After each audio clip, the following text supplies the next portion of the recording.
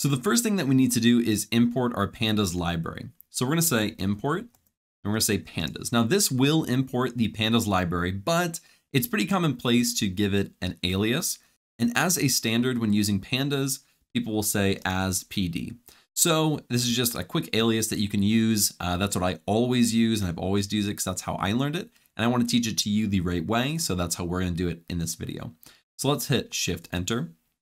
Now that that is imported, we can start reading in our files. Now, right down here, I'm going to open up my File Explorer, and we have several different types of files in here. We have CSV files, text files, JSON files, and an Excel worksheet, which is a little bit different than a CSV. So we're going to import all of those. I'm going to show you how to import it, as well as some of the different things that you need to be aware of when you're importing. So we're going to import some of those different file types, and I'll show you how to do that within Pandas. So the first thing that we need to say is PD dot, and let's read it in a CSV because that's a pretty common one. We'll say read underscore CSV. And this is literally all you have to write in order to call that in. Now, it's not going to call it in as a string like it would in one of our previous videos if you're just using the regular operating system of Python. When you're using Pandas, it calls it in as a data frame, and I'll talk about some of the nuances of that. So let's go down to our File Explorer. We have this countries of the world CSV. You just need to click on it and right click and copy as path. And that's literally going to copy that file path for us. So you don't have to type it out manually. You can if you'd like. And we're just going to paste it in between these parentheses. Now, if we run it right now, it will not work. I'll do that for you. It's saying we have this Unicode error. Basically what's happening is it's reading in these backslashes and this colon and all those backslashes in there and this period at the end. What we need to do is read this in as a raw text. So we're just going to say R, and now it's going to read this as a literal string or a literal value and not as, with all these backslashes, which does make a big difference. When we run this, it's going to populate our very first data frame. So let's go ahead and run it. And now we have this CSV in here with our country and our region. Now, if we go and pull up this file, and let's do that really quickly, let's bring up this countries of the world. It automatically populated those headers for us in the data frame, but we don't have any column for those 0, 1, 2, 3. So if we go back, as you can see right here, there's this index, and that's really important in a data frame. It's really what makes a data frame, and we use index a lot in Pandas. We're able to filter on the index, search on the index, and a lot of other things, which I'll show you in future videos. But this is basically how you read in a file. Now, if we go right up here in between these parentheses and we hit Shift Tab, this is going to come up for us. Let's hit this plus button. And what this is these are all of the arguments or all the things that we can specify when we're reading in a file. And there are a lot of different options.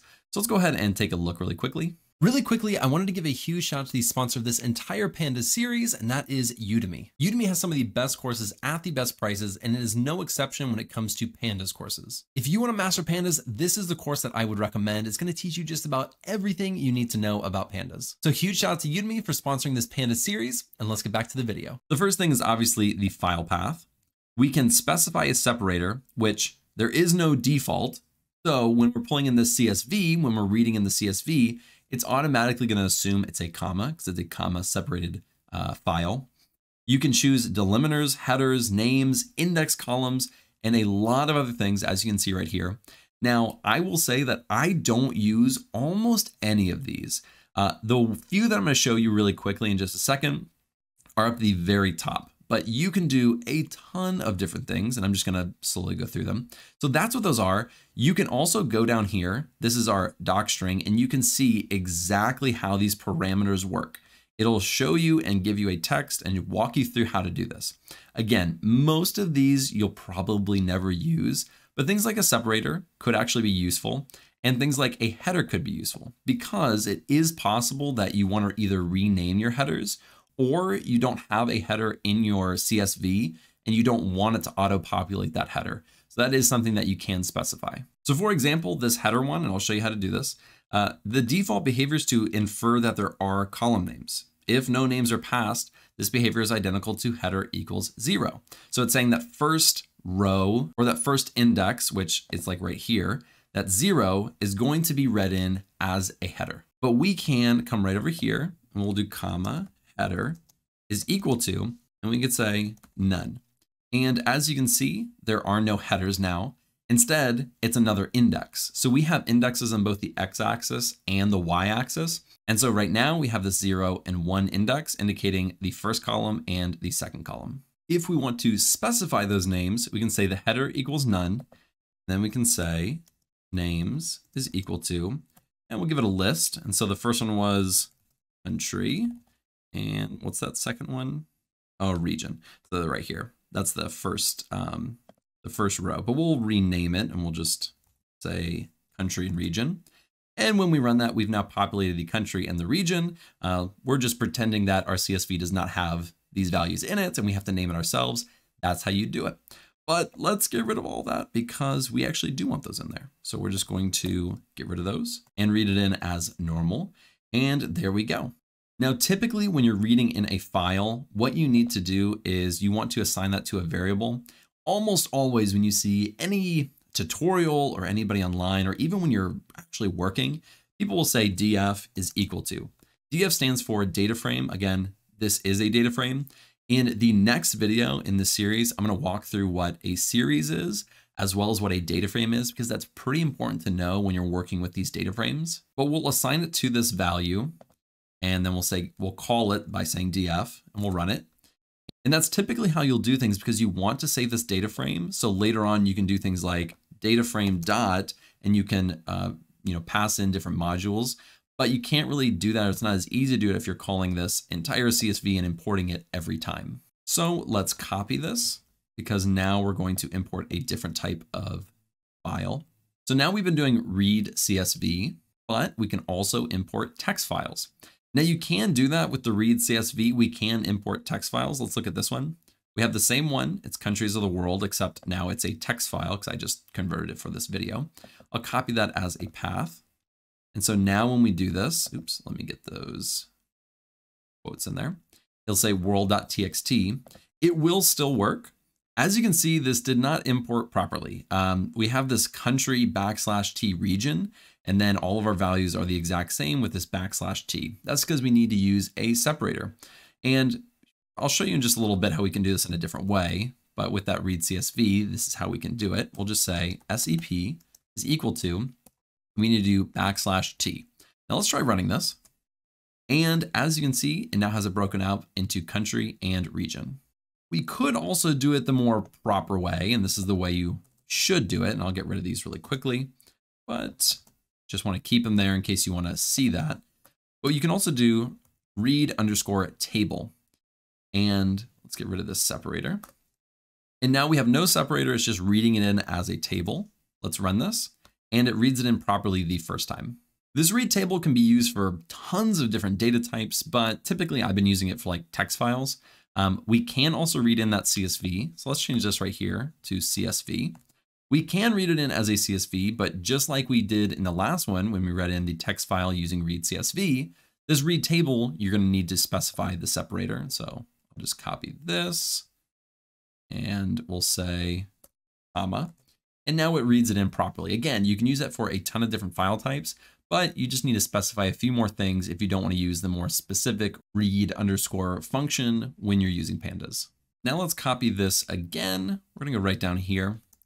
And now let's do JSON files. JSON files usually hold semi-structured data, which is definitely different than very structured data like a CSV where it has columns and rows. So let's go to our File Explorer. We have this JSON sample. We will copy this in as the path. Let's paste it right here. And we'll do read_JSON. Again, these different functions were built out specifically for these file types. That's why, each one has a different name. So now we're reading this in as the JSON. Let's read it in, and it read it in properly.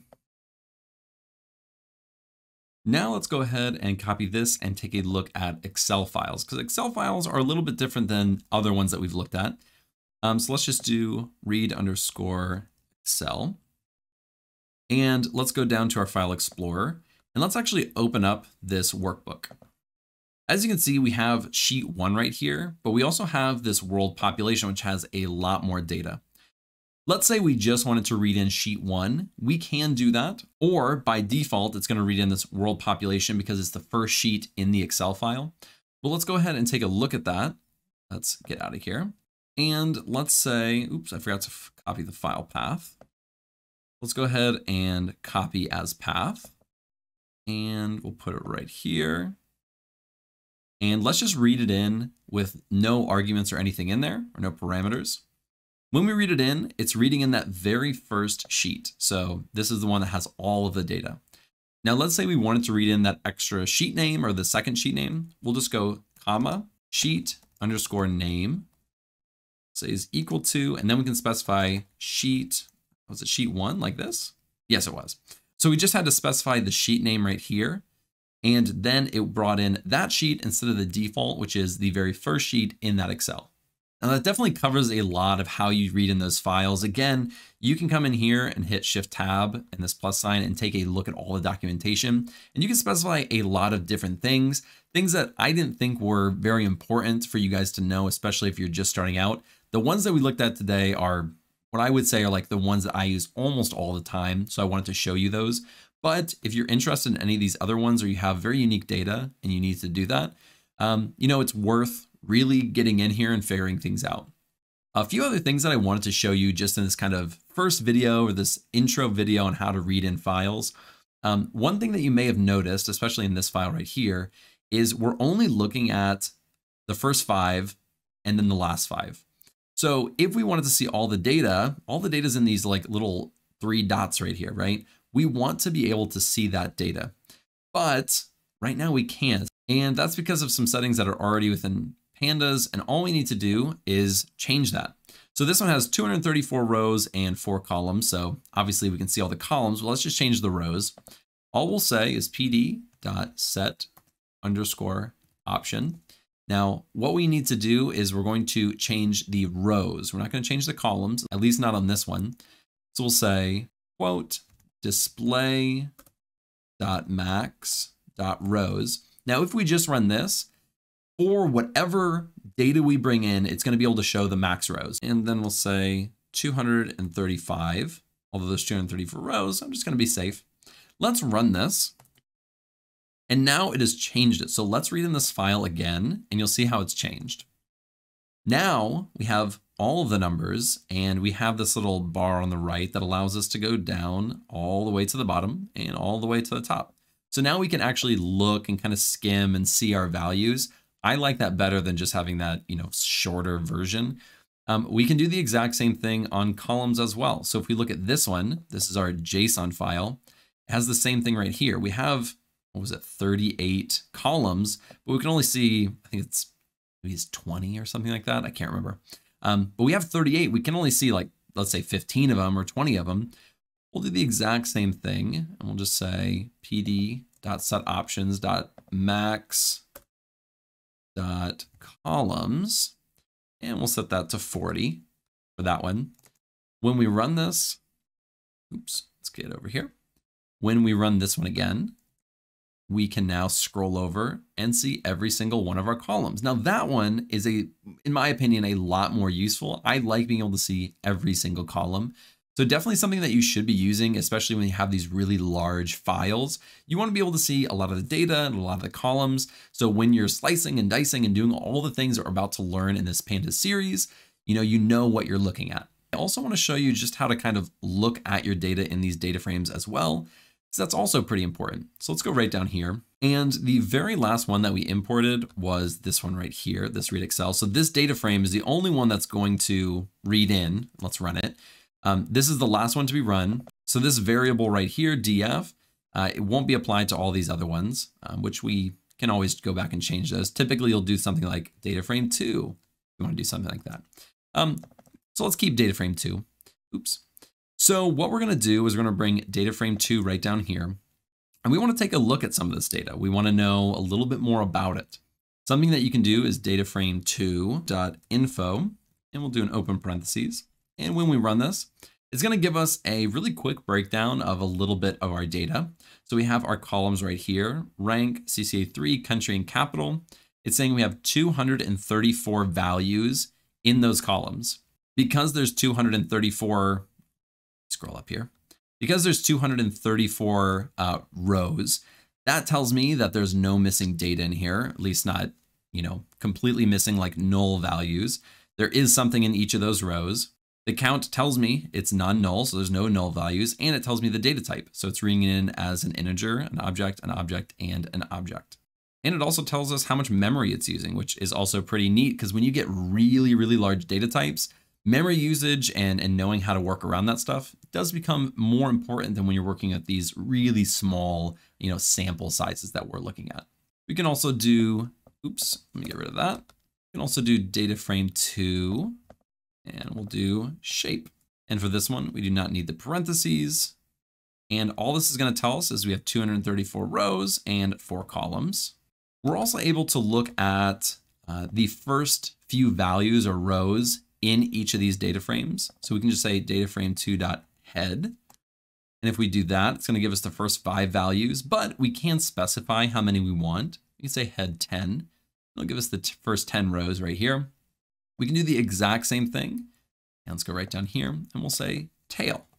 So they'll give us the last 10 rows within our data frame. Now let's copy this. And let's say we don't want to actually look at all of these values or all of these columns. We can specify that by saying df2 and oops, let's get rid of all of this. And we'll say, with a quote, we'll say rank. And now we can take just a look at the rank data. Now we can't do that by doing the index, or at least not like this. If we want to use this index that is right here, we can, but there's a very special function called loc and iloc for that. And I'm going to have an entire video on this because it does get a little bit more complex.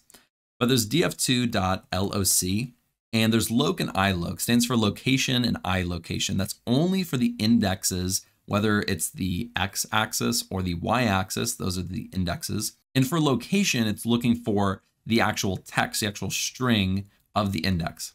So if we come up here, that data frame 2, we can specify 224, and it'll give us this information right here in a little different format. So let's go bracket, and we'll say 224.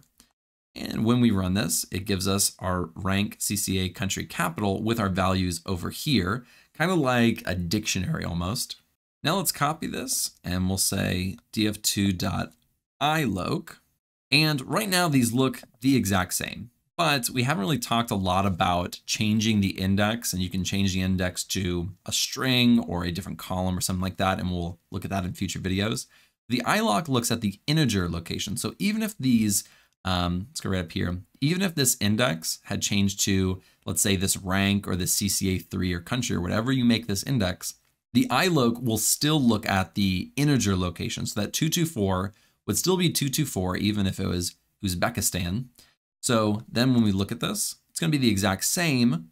But if we had changed that index, this LOC is the one that we could search on, and we could search Uzbekistan. Is that how you spell Uzbekistan? Hey, I nailed it. So that is how you use loc and iloc. Again, I just wanted to show you a little bit about how you can look at your data frame or search within your data frame. Now in future videos, I'm going to dive a lot deeper into a lot of the concepts that we just looked at, because I just kind of touched on them. I wanted you to have a brief introduction to them so that in future videos, I'm not just dropping everything on you all at once. So hopefully this was a good quick introduction to those topics. You should be able to read in a file now, see your data frame, and kind of look at it in a few different ways that we just looked at. And I hope that that was helpful. And if it was, be sure to check out all my other videos on Python and Pandas. And if you like this video, be sure to like and subscribe below, and I'll see you in the next video.